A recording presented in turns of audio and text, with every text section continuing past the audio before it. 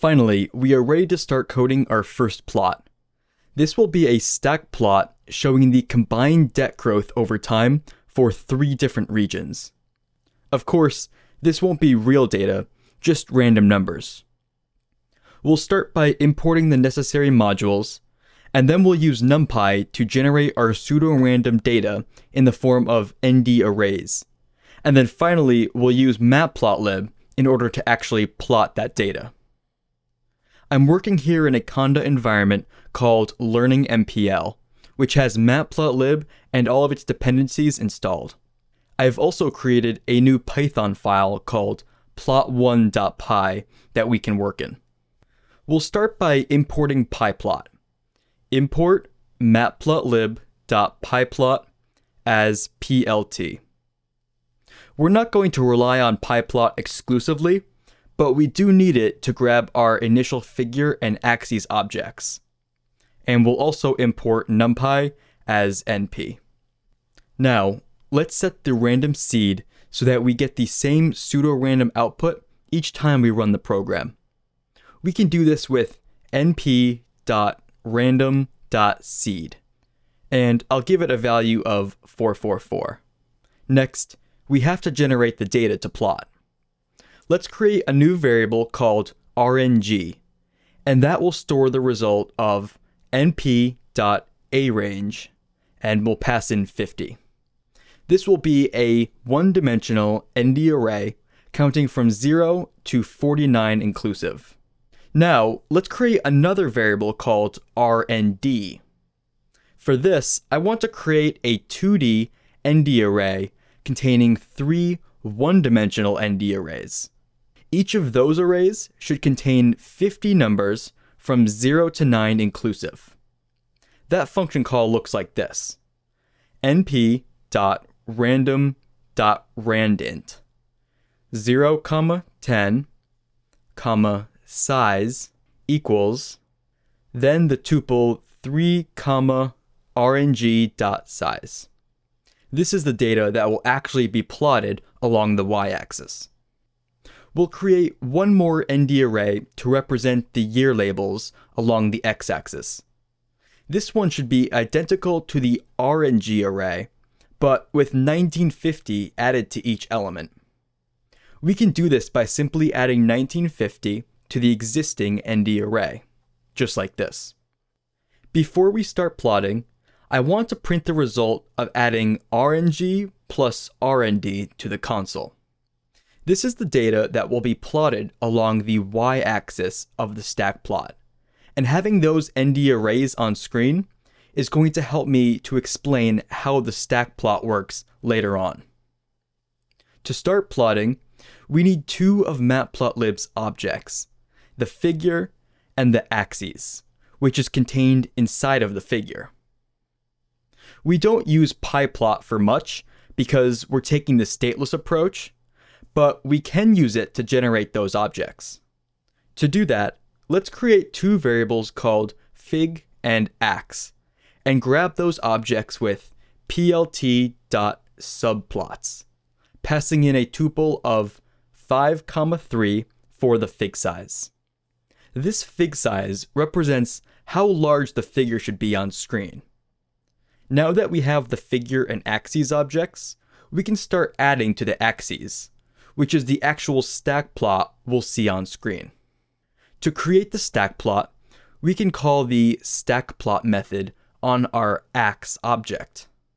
First, it needs a 1D array to populate the x-axis, and so I'll pass in our years variable.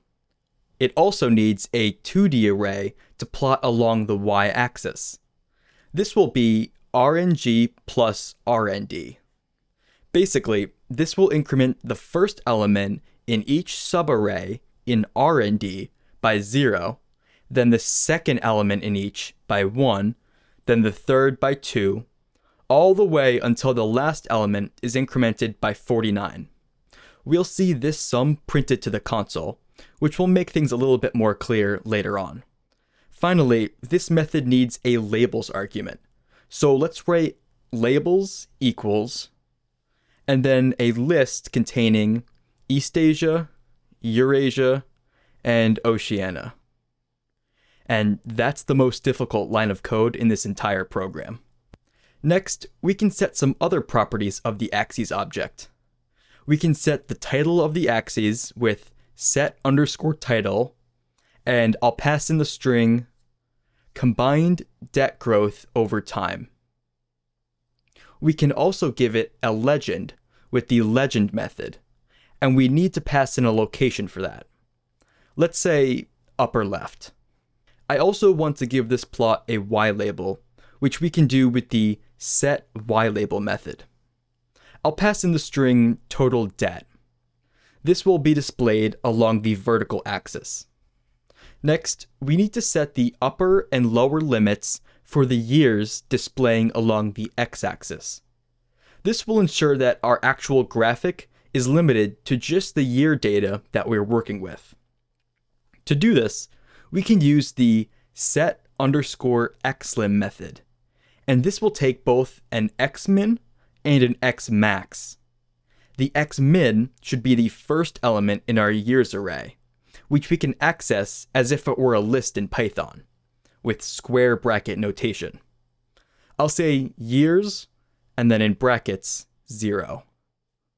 For the xmax, we want the last element, which is years bracket -1. Great, our data is plotted. The last thing we have to do is clean up the figure, which will remove any extra white space. We can do that with the tight_layout method, which we call directly on our figure object instead of the axes. Now, because we're not running this in any sort of interactive mode, we have to say plt.show in order to actually tell pyplot to show our plot on screen. I will run this program, and we get our plot. We see it contains everything we'd expect: our titles, the label, the years along the x-axis, and our stack plot. But how exactly does this stack plot work? To answer that question, let's look at the ND array that was printed to the console.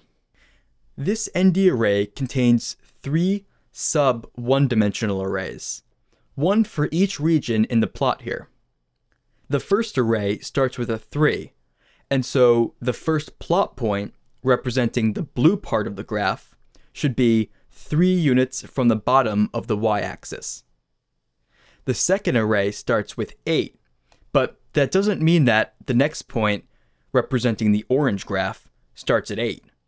Rather, it starts 8 from the previous point, which is actually 11. That's why it's called a stack plot, because each data point stacks on top of the previous.